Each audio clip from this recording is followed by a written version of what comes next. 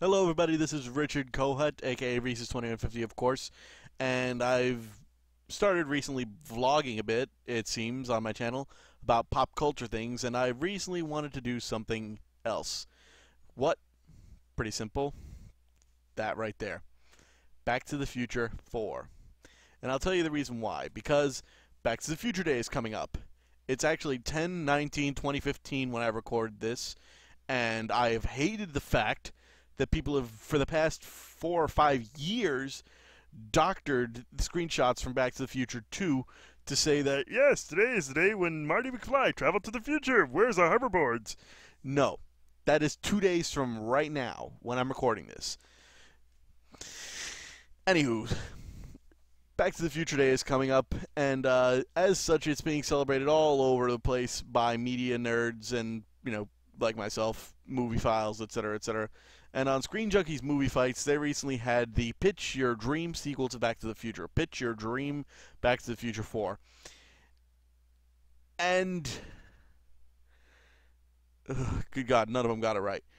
Uh, I don't want to say that I'm a complete egotist and mine is the only version that'll ever work, but I will tell you my dream version of Back to the Future number 4. Pretty simple. It doesn't involve Marty McFly at all. Marty McFly is not in this movie, and I'll start prefacing this with some thoughts about Back to the Future trilogy. The Back to the Future trilogy is not so much about time travel as it is about conundrums and being clever and having enough heart to work your way through. It's basically the most perfect set of adventure movies ever created. It just happens to focus on time travel. But they are the best adventure movies ever made in history. And I don't really have much else to say to qualify that. Either you kind of understand what I'm saying when I say that, or you don't. The fact of the matter is that time travel is just the framing device for what made the Back to the Future movies so great. And it wasn't Marty McFly who did all the work in those movies, or in terms of being the character that you love and appreciate. It's Doc Brown. Let's be honest. If there was no Doc Brown in Back to the Futures 1, 2, or 3, we would not have Back to the Futures 2 or 3. It would have died right there. Back to the Future works because of Doc Brown. Now, that said, you cannot say that, Doc Brown is a solo character who you want to follow on your own. So, this is where we're going to get into my pitch for Back to the Future 4. Back to the Future 4 is not going to have Marty McFly in it. Like I've said, we're going to pick up basically right where we left off in Back to the Future 3 in terms of what characters we are going to use. We are going to use the time traveling family now of Doc Brown, of Clara, of Jules, and Vern. Those are the only characters that we're going to see in this movie that we have seen before. The rest are going to be new characters. We are going to be not rebooting, not revamping. This is going to be Back to the Future, the next generation, if you will. And how that works is basically you cannot hide what Doc Brown did. At the end of Back to the Future 3, people have seen the flying train. Marty has, not been tight-lipped, of course, because he's a kid. And, there's enough evidence out there that the truth begins to leak out, and we understand that there is this one mystical time-traveling guru out there called Doc Brown and his family, basically going around, and if we want to include Back to the Future the ride and say that, yes, he has come out publicly to the world and said, I have created time travel. It's a thing that exists. I'm experimenting with it here at the Institute of Future Technology. We can do that. Because, whatever a case may be, the legend of Doc Brown inventing time travel has been picked up a couple decades later, say, maybe the year 2015 or so. It can really be whatever year you want it to be, but either way, some new guy comes in who is obsessed with Doc Brown, who idolizes the guy, but is also really kind of immature, the same way Marty is. And he doesn't really know what he's doing, but he is a bit of a genius in terms of the same way that Doc Brown is a bit of a genius, and he somehow figures out what Doc Brown's secret to the flux capacitor is. And because of this, he now invents his own time travel device. He invents his own time machine. The thing is, he's young. He's like Marty McFly. He's innocent. He doesn't know what the hell he's doing. So he does begin to act like Biff does in Back to the Future 2. He gets a time machine, and the first and only thing he ever thinks about is personal gain. I mean, well, that and, of course, finding this mysterious Doc Brown who is out there in the ether, somewhere in the time stream, you know, jumping from date to date to date to date. But that's his secondary goal. His first goal is, hey, I've invented a time machine. I might as well benefit from this. So he goes and starts doing bad things. Though he is somewhat mindful of destroying the future, he doesn't understand the complexity of time the same way Doc Brown understands the complexity of time, and he does end up screwing it up. This, of course, means that Doc Brown suddenly notices when he's time hopping, hey, something happened to the timeline. Somebody else has invented time travel besides me. And thus begins what we see that had not happened before in any of the Back to the Future time travel movies. Doc Brown and his family is the heroes. Now, you could have this run one of two ways. If you want to make this a family affair, you could easily say that Doc Brown uses this to teach Jules and Vern about the complexity of time and why time travel is something that is not to be taken lightly. As he is taking this new guy that he is finding and basically repairing the timeline after him, you know, cleaning up his messes and at the same time trying to intercept him so that he can go, hey, stop this. You've invented time travel. Great. Let me teach you why this is a lot more delicate than you think it is. Or he could say, Jules, Vern, Clara, this is a little bit dangerous. I'm going to stick you guys at a point in the past which is fixed. We do not need to worry about you. I will be back in 5 seconds. Just count it down and I will be back. And he goes off in time to begin the chase. Whatever happens from here on out is just pure fun, as we are basically chasing after this new guy who is essentially a younger Doc Brown who doesn't have the same respect for the timeline, being chased around by the old Doc Brown who does have respect for the timeline. And you could do all sorts of things. You could even, hell, go back to 1955 if you want to. Have it, you know, granted, we don't need a third Doc floating around, you know, himself, and we don't need to encounter the previous events. We could just have it be a little Easter egg instead of like, hey, 1955 again, what the hell? This really is the focal point of the space-time continuum.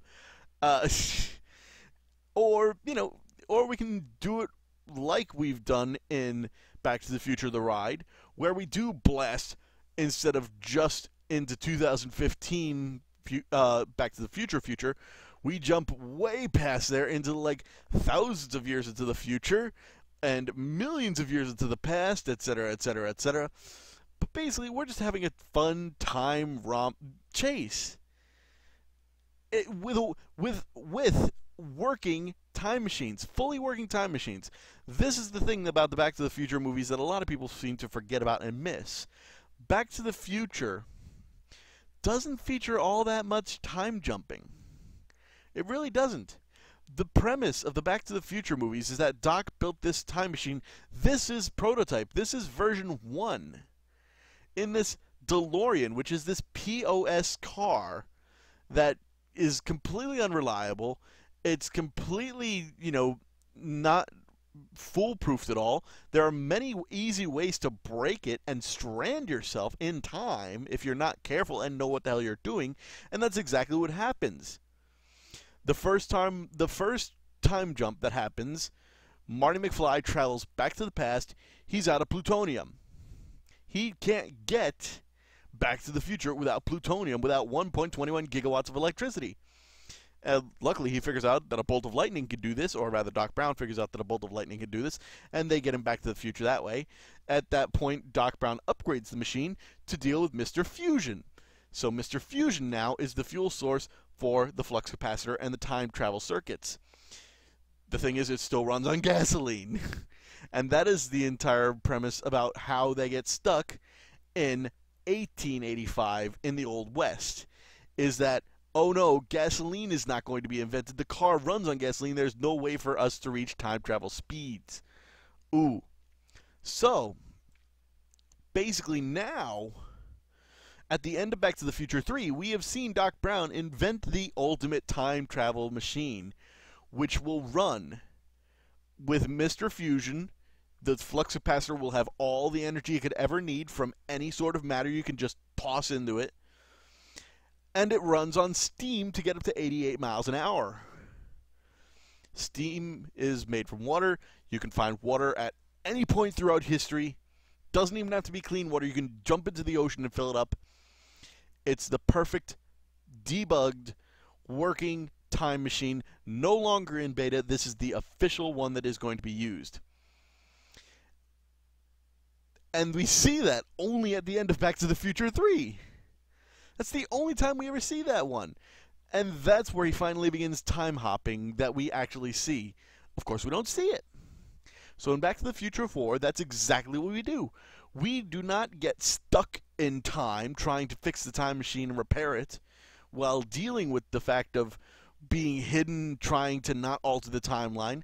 We are instead fixing the timeline actively while traveling through it multiple times. That is the fun part and the way you distinguish it from other Back to the Future movies. And it can still be fun and have the same spirit. Trust me on this, it can. Beyond that, you can then work your way into the climax of the movie in which the young time traveler, either does confront Doc Brown, change his ways, or, has to be destroyed or something. And as a plot device for that, you can have it be that he would pick up Clara Clayton and Jules and Vern and maybe hold them hostage throughout time or something or other. Any number of ways that you can handle the ending of this meeting of, of Doc Brown and the new time traveler. And basically, the end of the movie is a passing of the torch. Is we see Doc Brown having caught him finally and is beginning to tutor him under his wing, either at the University of Future or the Institute of Future Technology. Sorry, almost got my lore mixed up there, but that's okay. The Institute of Future Technology, either he now employs this new time traveler or is just somehow otherwise a mentor to him. And now we see him taking over and doing, the time traveling, of being a time travel researcher, kind of. As where Doc Brown basically just invented time travel originally for this purpose of researching and scientific discovery, and then by the end of the movie, at the end of the trilogy, he's not quite doing that anymore. He's turned into this Victorian-era adventurer, where he is no longer traveling through the timeline to gather scientific data and study in order to publish things to the world.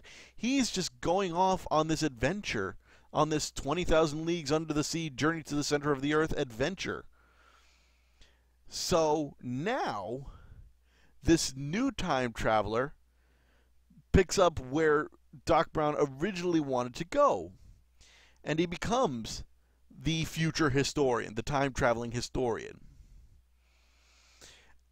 And you can do what you want from there if you want to continue it, because that is a perfect premise to set up Back to the Future Parts 5 and 6. But that is my dream sequel to Back to the Future. It does not need Marty McFly.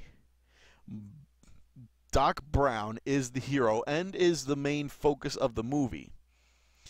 And we have a working time machine actively jumping between time periods across the points of the movie instead of just being stuck in one time period, dealing with the fact of, oh no, we can't alter the timeline, we have to stay hidden, blah, blah, blah.